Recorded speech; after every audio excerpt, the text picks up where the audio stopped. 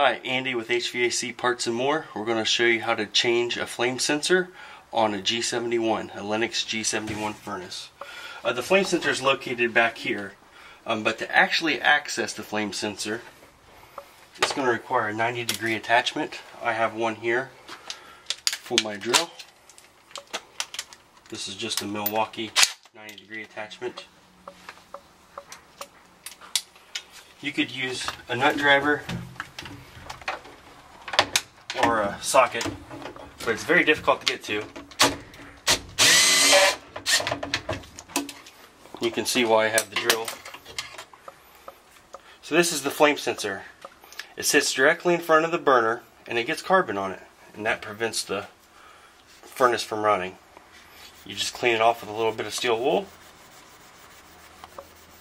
or if it's deteriorated, you just disconnect the wire and you can replace it.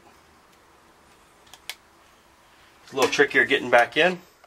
Alright, as you can see, that flame sensor's back in. It's sitting directly in front of the burner. A symptom of a dirty flame sensor is the ignition will take place. It'll last for about 15 seconds and then the burner will go out. So if that's a symptom of your G71, you need to pull that flame sensor out and clean it off.